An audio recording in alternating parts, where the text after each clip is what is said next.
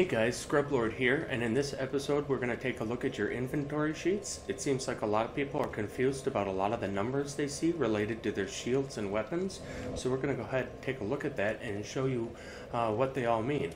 First, let's take a look at the different types of shields. You have a small buckler, and that parries, and has quite good parry frames, so when you see someone holding onto a buckler, they might be looking to parry you.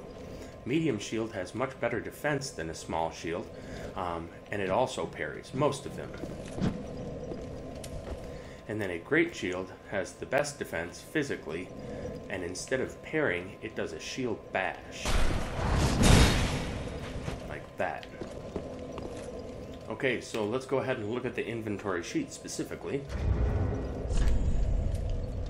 Now, when you're looking at your inventory sheet, you see this is a buckler +6. It is a small shield. It strikes. I guess you don't really ever strike with it, unless you two-handed it and you're named Lobos Jr. I'm not too worried about the attack power. I'm looking at the guard absorption. It has a physical of only 49 and a stability of only 39, so it is quite a weak shield. And then when you get all the way to the bottom, you see that it has attribute requirements of strength of 7 and dexterity of 13. Let's look at the next shield. This one you're a little more interested in. Most people should be able to use this. It only requires 14 strength. It has a physical guard absorption of 100, which is quite nice. It is quite light at a weight of only 5, which helps keep your weight ratio under 70, under 30 if you want to fast roll. And then this one happens to be particularly good for fire absorption. It has an 89 in fire absorption.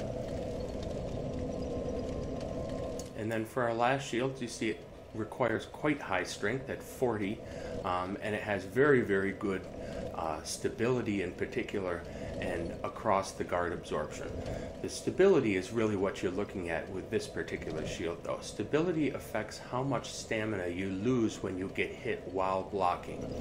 Having a shield with high stability, and by upgrading your shields you increase their stability, but having a shield with high stability will be very beneficial to you in fights. You will be staggered less, you will be able to manage your stamina better, and just in general, it's an often overlooked stat, and people don't upgrade their shields because they don't really see the point, and there is a point, believe me. Okay, so let's go ahead and look at our weapon stats. This here, well, let's start with a regular Uchigatana +10. This guy is quite high level, as you can see at 193. He's on an NG +4 or 5, I can't remember, I haven't played him for a bit. But I'll take this guy all the way to +7.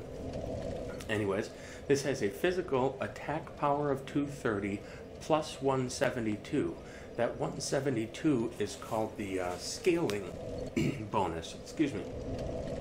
And what that refers to is, if you look down at attribute bonus, you'll see it has a D in strength and a C in dexterity.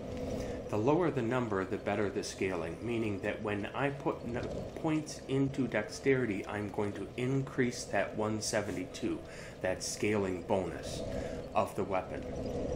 So, underneath there you see attribute requirement of 11 and 16, so this is kind of a starter weapon too. You should be able to use this pretty early on. But let's see how our scaling changes when we change the weapon.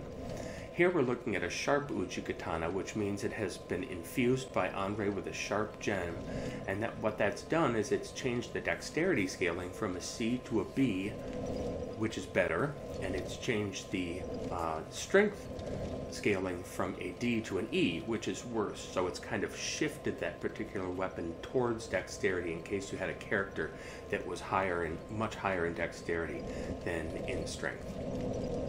And then when we look at the last one, we're looking at a Fire Uchigatana +10. And if you look under there, the attribute bonus, everything has been completely erased. It has a base damage of 181 physical and 181 fire.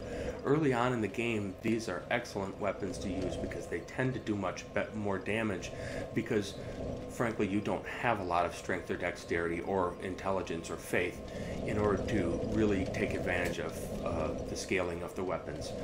So those fire weapons early on, at least when you're not attacking fire type enemies, are really, really valuable, and you should look into them. Looking across the screen, I'm not sure that there's anything else that tends to trip people up. The weight ratio, make sure you're always under either 30 or 70. 70 is the absolute max. You never want to go to 70.1 or you will fat roll and the game will become much, much more difficult. Oh, okay, so that's it for the inventory screens, I think.